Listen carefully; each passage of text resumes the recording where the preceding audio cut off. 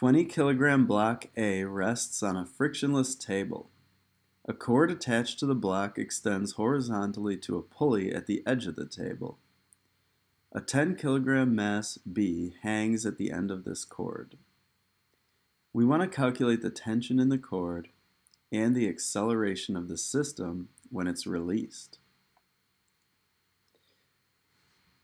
So a technique that I use for these types of problems often is unwrapping the system and creating an equivalent linear system.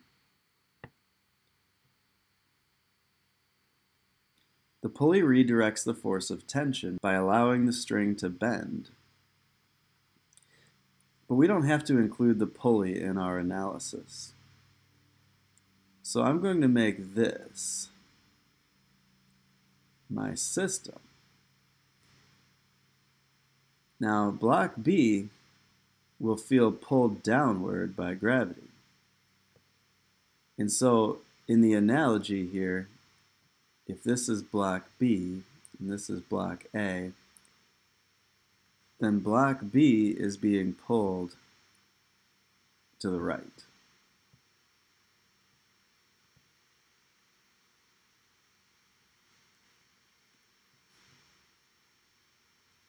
Okay, there's going to be acceleration, so B will have an unbalanced force.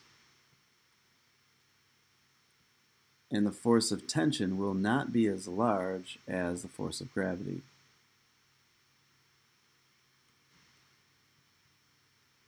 I'll draw that in this diagram as well.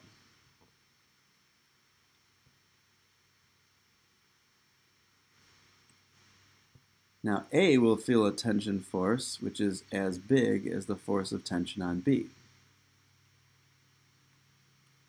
So let's draw that as well.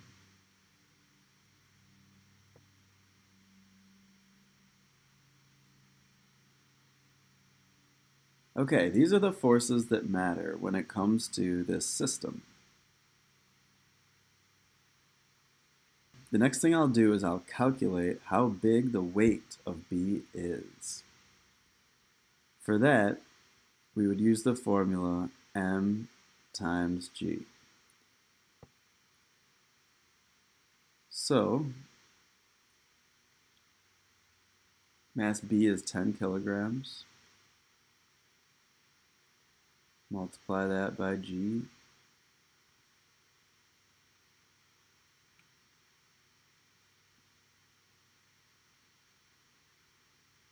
And we see that the Fg now is 98 newtons.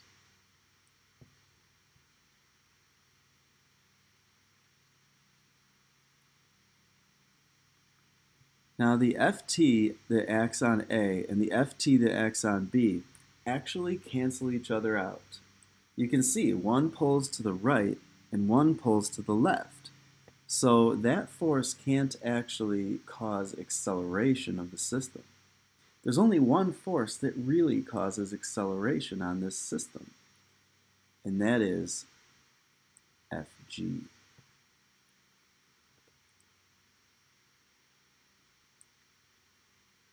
So now we want to apply Newton's second law. Newton's second law says the net force on the system equals the mass times the acceleration of the system.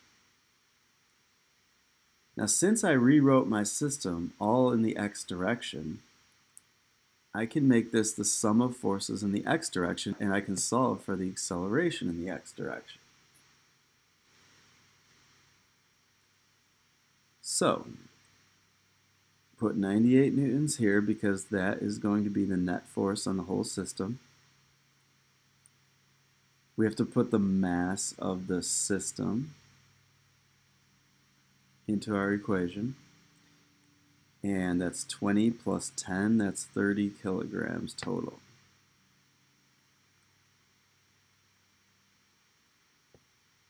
And now I want to solve for the acceleration by dividing.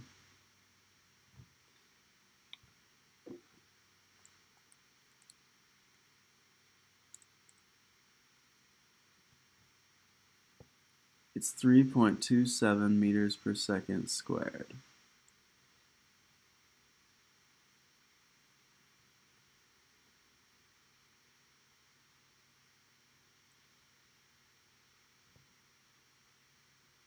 So the idea here is that B is pulled on by Earth's gravitational field, whereas A is not.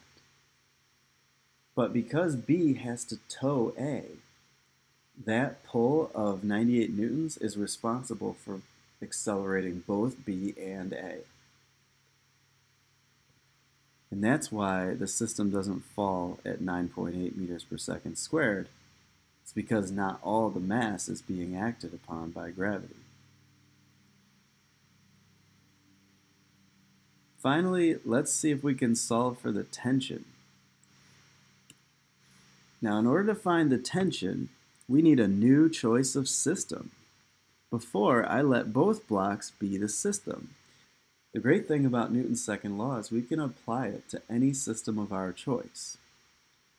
This time, I'm going to pick block A as the system because it has only one unbalanced force acting on it.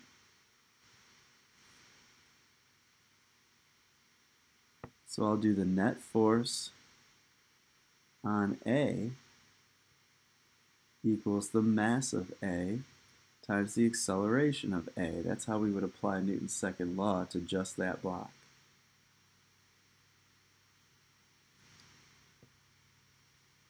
Now the net force on the system is the tension force, because it's the only force that's unbalanced. The mass of this block is 20 kilograms.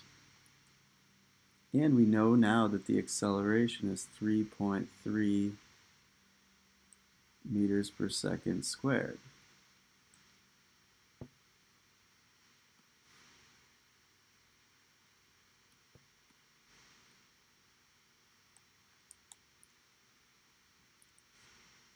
And the tension is 65 newtons.